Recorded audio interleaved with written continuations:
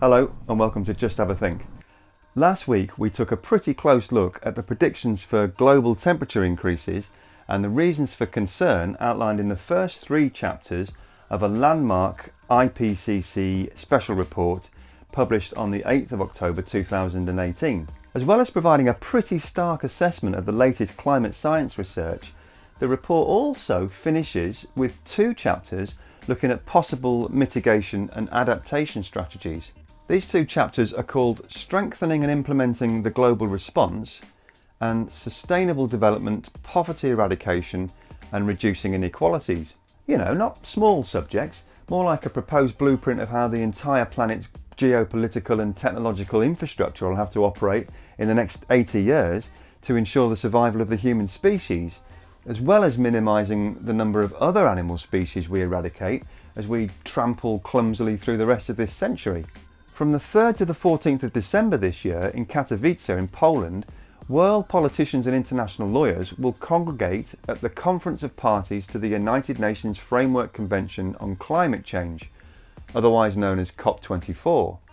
That's 6 weeks from today, so this channel will be dedicating the next 6 weeks to looking at all the proposals and initiatives outlined in chapters 4 and 5 of the report, so that folks like you and me can check whether our illustrious leaders get anywhere close to achieving what will need to be really unprecedented and historic agreements in December. Now, I know from your feedback and comments over the 6 months that this channel's been operating that many of you out there feel that our politicians and leaders have let us down so badly, and that the climatological feedback loops and tipping points are accelerating so quickly in so many areas of the planet that there's really no way back for our climate system now, regardless of what our politicians achieve in Poland. And I'll be honest, I've got some sympathy for that point of view, but I make my living running projects that build things, so I'm kind of hardwired to look for solutions, however impossible they seem. So with that in mind, my first task here is to set out for you exactly what it says in chapters 4 and 5 of the IPCC report. The report breaks down strengthening and implementing the global response into these 5 categories, and each of those have got multiple subcategories. Then, and crucially in my opinion, the final chapter of the report considers sustainable development, poverty eradication and reducing inequalities by focusing on these sectors. It's an awful lot to take in and pretty much impossible to tackle in one go, which is why I'm definitely not going to try. But we'll take a look at a couple of headings a week as we run up to COP24 and hopefully build up a picture of what the IPCC are going to be recommending that our politicians discuss and resolve when they get together for their big powwow in December. So let's take the first 2 headings: accelerating the global response to climate change and pathways for minimising temperature increases. The report reminds us that we live in an increasingly interconnected world, with the human population growing from the current 7.6 billion to over 9 billion by mid-century. Global economic output, wealth and trade all continue to grow rapidly, and it's true to say that there has also been an overall reduction in extreme poverty. But, and this is a big but, this rapid growth has also brought rising inequality, exclusion and social stratification in most countries around the world, and that inequality is fueling social and political tensions. The common thread running through the entire report is the IPCC's central tenet that the human species needs to do everything in its power to keep the planet from warming more than 1.5 degrees Celsius above pre-industrial levels. But frankly, whether we shoot for this or the slightly less delusional 2 degrees Celsius increase, there are still going to be massive social, economic and political challenges. The report points out that whatever the potential long-term benefits of minimising the global temperature rise, these unprecedented measures may suffer from a lack of broad political and public support, especially if they worsen existing short-term economic and social tensions, including unemployment, poverty, inequality, financial tensions, competitiveness issues, and what the report refers to as the loss of economic value of carbon-intensive assets, with the further statement that the challenge is therefore how to strengthen climate policies without inducing economic collapse or hardship, and to make them contribute to reducing some of the fault lines in the world economy. So here's my take on those statements. I think what the IPCC are somewhat euphemistically trying to suggest is that if by some miracle the politicians actually find enough collective backbone to stand up to the fossil fuel money and implement policies including punitive carbon taxation and tariffs that make fossil fuel extraction untenable in the very near future, then we'll also need to make sure that as the fossil fuel companies go down, they don't take the rest of us down with them. And that means globally agreed policies that allow renewable energy and storage technologies and smart distributed energy grids to be developed without punitive taxes or tariffs across borders. It also means massive government-assisted retraining programs for normal hard-working people who find themselves displaced from their previously stable careers as a result of the seismic technological changes like the move from carbon fuels to renewable energy. It's something that many previous administrations all over the world have neglected to do for other industries like coal and steel in the past, and it can lead to loss of income, loss of dignity and loss of purpose in life. So there's the first huge challenge for our politicians. In fact, I feel the need to start a new board with a to-do list for our leaders to take into their Polish negotiations. And there's a second priority to go on the list straight away: eradicating corruption from global technological and economic systems. Here's how the IPCC report eloquently refers to it. As the transitions require accelerated and coordinated action in multiple systems across all world regions, they are inherently exposed to the risks of free riding and moral hazards. Corruption. A key governance challenge is how the convergence of voluntary domestic policies can be organised via aligned global national and subnational governance based on reciprocity and partnership, and how different actors and processes in climate governance can reinforce each other to enable this. The emergence of polycentric sources of climate action and transnational and subnational networks that link these efforts offer the opportunity to experiment and learn from different approaches, thereby accelerating approaches led by national governments. Yeah, in other words, governments sit down, talk to each other, identify the root causes of corruption, apply legislation to stamp it out, and then enforce that legislation ruthlessly. Now, we've got some fancy tables, graphs and charts coming up in a minute. You know me, I do like a chart.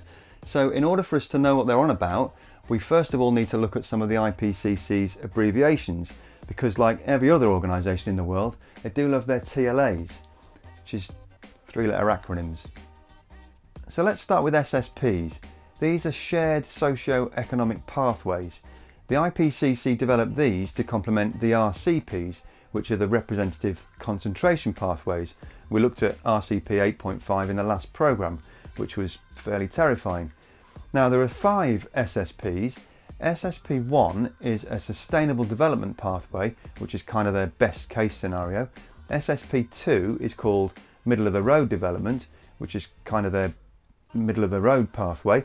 SSP3 is called regional rivalry, where potential conflicts are factored in. SSP4 deals with inequality, and SSP5 is called fossil fuel development pathway, which, as you can imagine, is the worst case scenario. These SSPs have been used by the IPCC for quite a long time, but for this latest report, a new set of scenarios has been developed based on the latest data and research. These are called archetypal pathway scenarios. Scenario 1, or S1, is defined as a sustainability oriented scenario. Scenario 2, or S2, much like SSP2, is defined as a middle of the road scenario. Then, for reasons best known to the IPCC, they didn't bother with S3 or S4, but went straight to S5, which is defined as a fossil fuel intensive and high energy demand scenario. In other words, worst case again.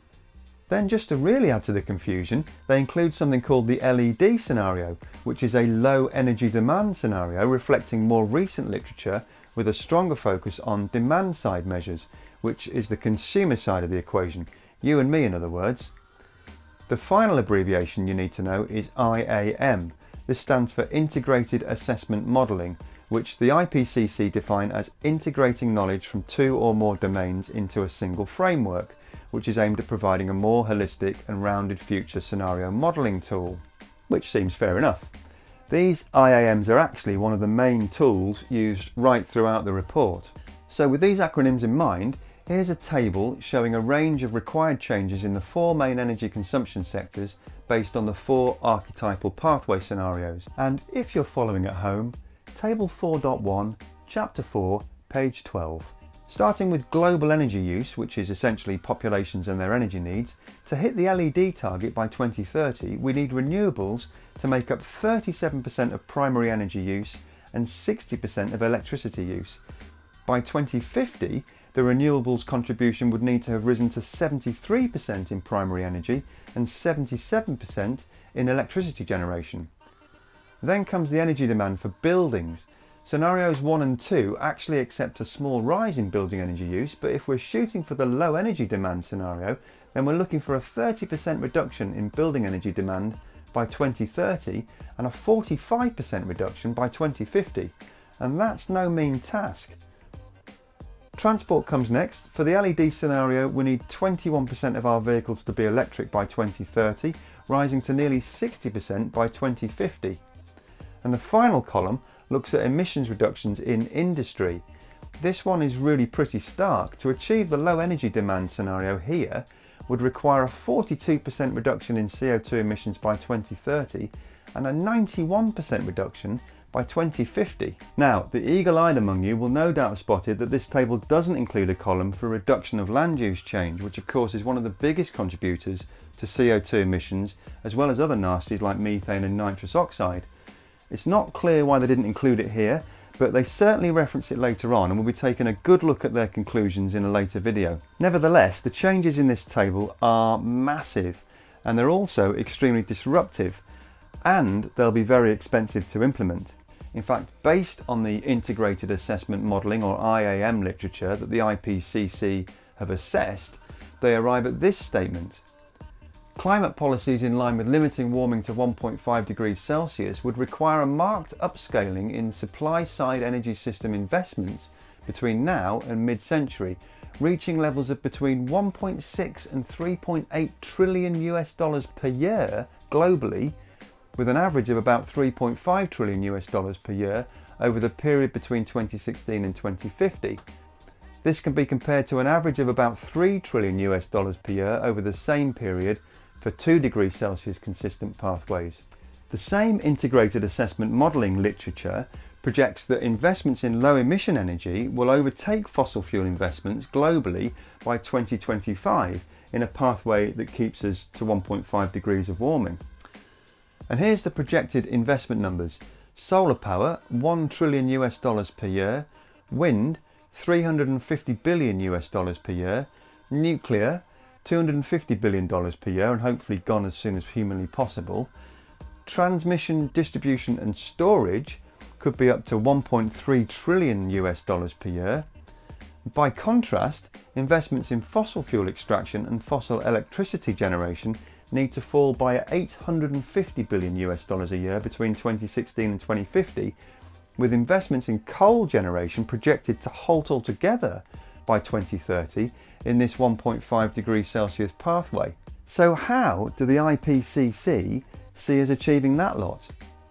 Well, here's what the report says. 1.5 degrees Celsius consistent pathways would require robust, stringent and urgent transformative policy interventions targeting the decarbonisation of energy supply, electrification, fuel switching, energy efficiency, land use change and lifestyles. We're essentially in an emergency, not dissimilar to the one we faced in the Second World War, where industries were transformed forever within a couple of years to respond to what was obviously a clear and present danger. And that means we need global government intervention to make the necessary measures mandatory instead of voluntary. The Paris Agreement in 2015 was a good step forward, but it showed us that allowing nations to decide unilaterally on their level of commitment to contributions doesn't work. The sum total of all the commitments from all the nations as part of the Paris Agreement was not enough to keep us below 2 degrees Celsius of warming, let alone 1.5 degrees. And of course, most of those nations are not living up to those commitments anyway. So right now, 3 degrees of warming or more by 2100 is the most likely outcome of our current national commitments. So that's going to need to be the final to do for this week's section. Next week we'll look at the global systems that need to change and the new systems that will need to be implemented to help us safeguard our future. That's it for now though. Please do subscribe and hit the notification bell to get alerted when a new program comes out, and you can do that by clicking here. As always, Thanks very much for watching. Have a great week and remember to just have a think. See you next week.